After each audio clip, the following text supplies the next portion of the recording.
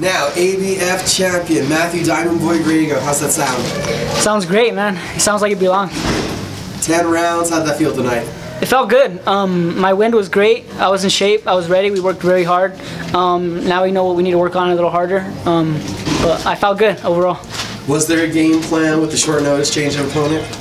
You know, we were just going to adjust. No matter what, we had to adjust, and that's exactly what we did to anything he brought. Was there anything unexpected about what he brought out tonight? I mean, there wasn't too much to expect. You know, we didn't have too much time to study him and see him, but we kind of knew what he was bringing. But he was tough. I knew he was tough, and I knew he was going to be ready, so that's what we prepared for. How tricky of a fight was this one? I felt like overall I was the better boxer. I kept him away. I landed way more shots. But any fight's tricky. Anybody can land a shot, and he landed some shots too. He was tough. I like him, man. He's very respectful and gave me my props, and I gave him his, of course. He's a good man. One judge scores at 95-95. What's your thoughts when you hear that card? I kind of freaked out because I was comfortable in my corner. I think my whole team was comfortable in my corner that I had. I thought I won at least 8 out of 10, but it was fun. It was a fun going 10 rounds. I mean, the most I've gone was 6, and my other 8 fights that didn't go the distance, so it was fun.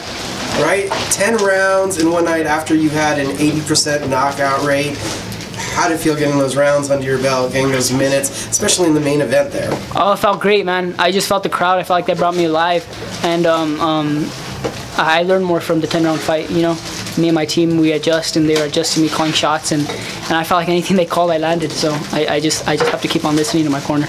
Did you feel like you had to dig deeper tonight than you've had to in the other fights? Of course, we went 10 rounds. Of course, he was tough. He had a little bit of pop.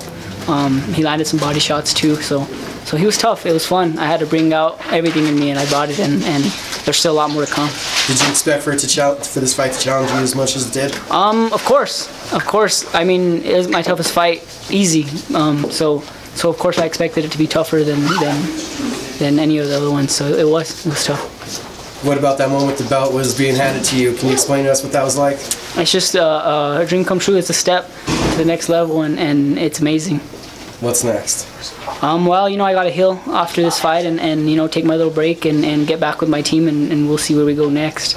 You know, I got to thank them, of course. Fidel Maldonado Sr., Manny Onaya, Fidel Maldonado Jr., I mean, my dad. I mean, everyone who was in my corner, you know, we all had a part in this, and we worked very hard together to make sure I was ready for this fight. Where do you think you showed maturity tonight in there? Just keeping my composure. You know, a lot of times I'd get hit, even especially in sparring, I get hit and I come coming. You know, and in this fight I kept my composure. When I would get touched, I regained focus and seen what he hit me with and landed a couple shots off of it. How important was picking your shots tonight? Very important. You know, he's a couple levels up from the other opponents I have faced, and we succeeded. We stepped up to the plate and did what we had to do. And all to sum it up, what do you think it took, why the judges saw it in your favor, why it went so well for you tonight?